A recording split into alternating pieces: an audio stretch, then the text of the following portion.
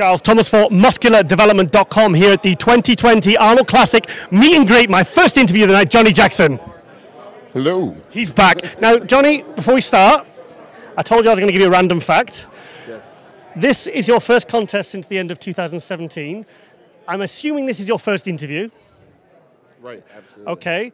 Now, the last interview at the last show you did was the Arnold Europe in 2017, Right. which myself and the partner I was with at the time. So that was your last interview, and this is your first one, and it's with me. It is. Absolutely, it is. Sorry, I just had to throw that in there. Sorry. It's pretty awesome how everything comes back around circle, right? Hey. And I interviewed you at obviously the 2017 Olympia. Now, you told us in that interview at the Arnold Europe, you said, that's it, I'm retiring. Yes. I'm not doing any more shows. What brought you back? You know, when I told you that, I was honest in my answer. I was totally done. You know, in my heart, in my head, I was finished. But you know, it's been 2 years. I still train here and there. 2.5. Yeah, 2.5. I still train here and there. I think the biggest deal was the beginning of the year I signed back on with Gas. Once I'd done that and we tried to right the ship again, you know, on the video side of it, on the social media side of it, because it was falling off a bit. So, you know, I decided to get on that horse and help them, you know, to, you know, get that straightened out. And in doing that and getting in shape and, you know, again, Branch was added in because, of course, he's with Gas also. So we started training together again. Wow. And then Michael, the owner, Johansson, he started the tour, the Gas Iron World Tour over in China. So we went over in China for 10 days and we did that and we had to represent. We had to show them how we did it in Texas, me and Branch. Okay. You know what I mean? Yep. And I'll come on to that in a bit later as well. Yeah, so we went there and we surely did that. And then doing that, we just got back in the groove and got back to Texas and it continued on. And it was like, I couldn't answer why not. That's good. Now, the thing is, when some pros retire, they almost completely stop training. You've always been, I mean, your love of powerlifting and bodybuilding have always gone hand in hand. And I've seen pictures of you. You've never stopped training. Because I remember you said after, I think I saw you at the Olympia, we were walking around at the Olympia last year, and you'd never lost any size. And you said, thing is, I love to train. I'll always train. So you stayed in really good shape. So was it that hard to get in shape for this? To be honest, no. Unbelievable. Plus the rest, the 2.5 years of rest that I've received did wonders for my body and my mind. So, you know, not to say, you know, of course this is hard. You know, getting ready for any bodybuilding show, amateur or pro, is one of the hardest things I've ever done in my life. But I have to say, it wasn't so hard to get back into shape. You know, it is hard to get. Was it more a case of putting size back on or getting sharper? No, it's just what I brought to the game in the beginning was more conditioning, balance and condition. You know, so that's what I got to move on, and that's one of the things that affected me in my head was these guys been hard after it for the last 2.5 years. I've been, you know, out of the game. These guys been actively competing.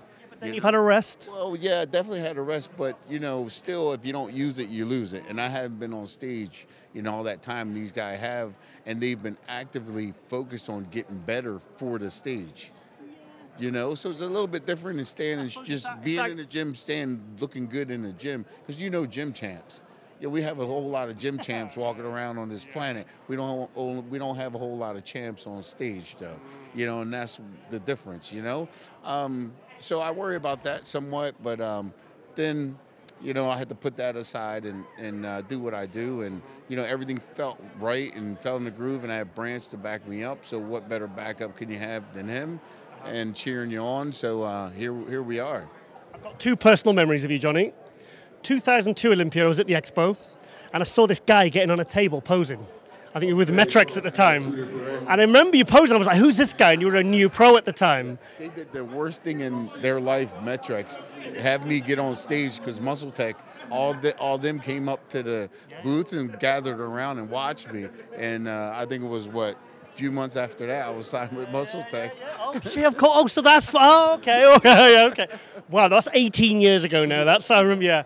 And also, in 2012, I was actually over with Gasp for the Dallas show, and I went to train at the gym. What's it called? Destination. No, the complete Metroflex. Sorry, guys. I can't believe I just forgot that. And I was training, and then in walked you and Branch, and Per Bernal was filming you. Yeah. And I just remember thinking, this is definitely one off the bucket list. Watching Johnnie and Branch train, that was, seeing that in the flesh is one of my real highlights. Yeah, thank you. Yeah, we try for sure. If you guys never seen us train, you have to. Like I say now, it's not a workout; it's experiences. Yeah. For sure. So, how are you feeling for this Arnold Classic? I'm feeling great, actually. Everything's right on it. I'm working with George Farah. He should be here pretty soon, so he can check me out. He hadn't seen me yet, so I'm filling out. We started filling out last night on to today.